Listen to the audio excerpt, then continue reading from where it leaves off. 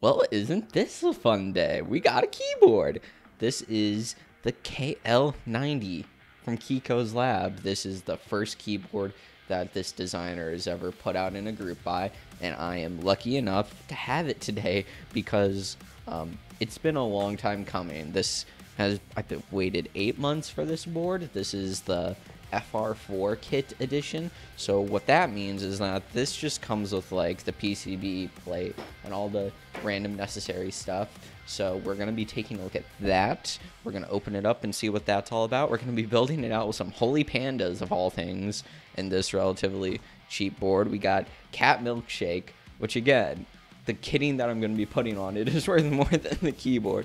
And then some nice mint C3 equals stabs from like round 2 or 3 that I've just had lying around forever. Because, you know, I like mint. It's a good color. That's why my holy pandas are mint. These things, they just look nice. So, you know what? Let's stop messing around. Let's get into the board and I'll tell you a bit of my feelings on this kit because I think it looks interesting and I hope it sounds just as good as I think it's going to sound.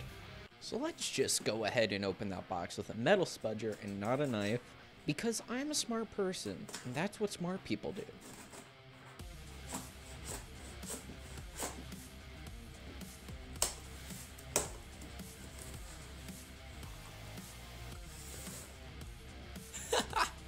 Oh, thanks, Kiko.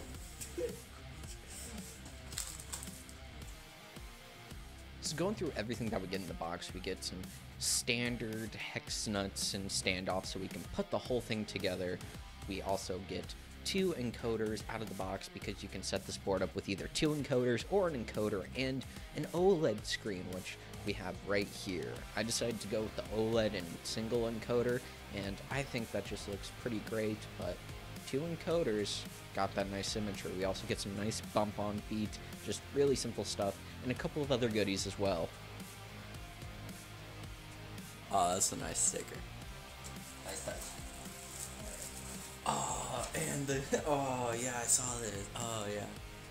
Oh yeah, that's sweet. Thanks, Kiko. Oh, that looks nice. So with the FR4 kit, all the pieces are made out of FR4, including the plate, the bottom plate piece, which has the Kiko logo on it, and your choice of either a hot swap or a soldered PCB. I went for the soldered because I just wanted to try out soldering on a keyboard for the first time.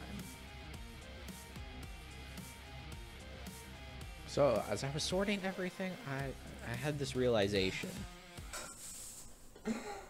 I have to loop stabilizers. Pro tip, if you're building a board with an OLED screen, throw some foam under there. It'll keep it nice and secure. So let's go ahead and put some switches in. Oh, that was easy. So let's go ahead and plug in the board. Plug her in. Oh yeah! There's the bongo! There's the bongo cat! Not that my excitement's out of the way, but let's put that bottom plate on. It's all together.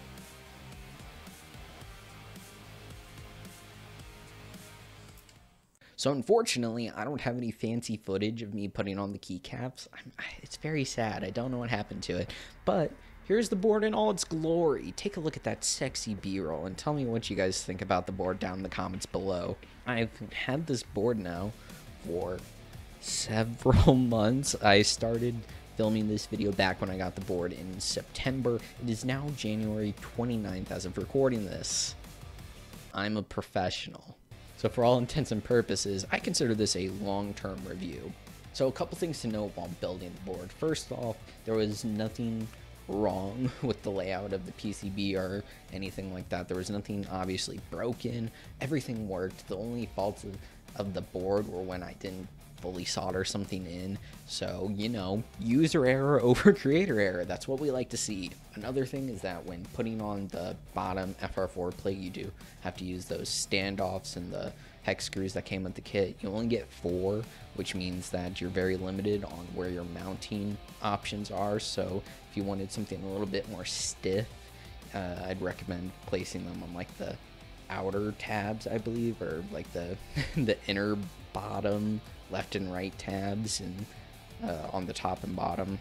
But yeah, just putting this together was kind of a pain when trying to assemble, because the standoffs and the washers didn't want to stay in place, so you kind of have to take your time. I got very frustrated, and because of my frustration, the Kiko logo is not on the bottom of the board. F's in chat, boys. It's a really funky layout because this is an FR4 kit for a board that was originally gasket mount inside an alu case or a polycarb, and 3D print, I believe, are the ones that have been made so far. There's also wooden kits coming from Barrett Creative. He does some really cool work. You might know him from PBT Toby. Now, the board is a 75% layout with this left macro column, so it kind of has the space of a 10 keyless board, which if you're looking for like a space-saving keyboard, I'd probably take a look at more like compact 75 boards, like the GMMK Pro or the Keychron Q1, but those cost more than this F1 kit. Or this F1 kit, this FR4 kit. I believe I paid around $90 after shipping and whatever taxes that Shopify may take. So, I mean, for what you get, a 75% board with an OLED screen, with a rotary encoder, I think it's a really great deal, especially because if you want to upgrade this board later on, it's super easy. You can just like 3D print your own or buy a wooden case from Barrett or anything like that. I'd say the only problems that I have with this board, besides putting together during use, is that because the USB-C port is not daughter boarded or anything like that, and it is a 0-degree angle when having all 4 bump-ons on, it does kind of get some stress on it with custom coiled cables, like my cookie cables one that I got to match the milkshake set. I think it looks great, but just because of the thickness of the coil, I guess you would say, like the diameter of it, it does put some strain on the USB-C connection, and that is worrisome for later down the line. Thankfully, some of his newer designs, like the Formula 1800, which should be getting an FR4 kit soon, are using the AI03 daughter board.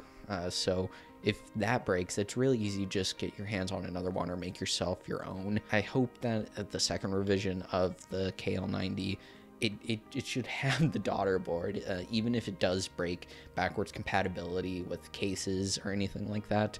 I think it is for the best. Another thing to note is that because of the USB-C port, the escape and F1 keys are rotated sideways, so I might interfere with cherry keycaps, like cherry profile keycaps, but since I don't have that, I don't think it's too big of a deal, and considering that they're more lesser used keys, I don't think it'll be a big deal for a majority of the people out there. Now, if you do have one of these FR4 kits, and I know there's 16 of you other guys out there, why haven't you made a video on this? You haven't shared it in the Discord, at least not that I've seen. Theoretically, Kiko should be making the case files for the 3D print available online. He might be open sourcing the PCB design too, which would be great. So the community kind of gets more out of this keyboard. This board does have QMK and VIA compatibility out of the box, so if you like to use the VIA software, that's great. But unfortunately, at least since the last I've checked, they might have updated it, the encoders don't work on the VIA software. It kind of sucks. They only work as like a push button. You don't get the left and right actuation. So because I was frustrated with that, I was actually recommended by a community member the Vile firmware, and because of that, and with the help of the Vile community, we now have a Vile compatible firmware for the KL-90. It is available on GitHub. I'll have a firmware link down below, so if you have a KL-90 and you want to try out the Vile firmware, it'll be right there for you. This board has a bunch of different layout support. There's split space bar support, there's ISO support, stepped caps lock. I just went with a pretty generic ANSI layout myself. but Kiko has made a lot of his projects pretty customizable. So if you hopped on that Allure 65 group buy, you lucky sons of, or you want to hop onto his super customizable Formula 1800 group buy that will have an FR4 kit, definitely take a look at the Kiko's Lab Discord. I'll have a link down in the description so you can keep up with all the group buy dates if you want to get on any of his future boards or maybe any future revisions of the KL-90. Other than that, considering how cheap this kit was and how well supported it might be by the community and by Kiko himself by releasing those files later on, I do think that any of his FR4 kits are great investments, and I think the KL-90 FR4, if you can get your hands on one, is something that you should hop on if you're interested in custom mechanical keyboards at all. It's a great platform for just kind of experimenting with different switches. If you get the hot swap version, for experimenting with different layouts if you get the soldered version, and for trying out a whole bunch of different cases, with which, I mean, you literally can just slot this into any of the cases. And I do think if I do end up getting another case, I'll make it gasket mounted with some thick gaskets, because I heard that the gaskets were a little bit on the thinner side for the alu case and the polycarb. So stay tuned for that if I ever get around to that. If you enjoyed any of this content, please go ahead and leave a like, and I'll hit you with a sound test right after this. Hit my face on the screen when it appears so you can subscribe, and check out all the links down below. Anyways, I'll see you guys next time.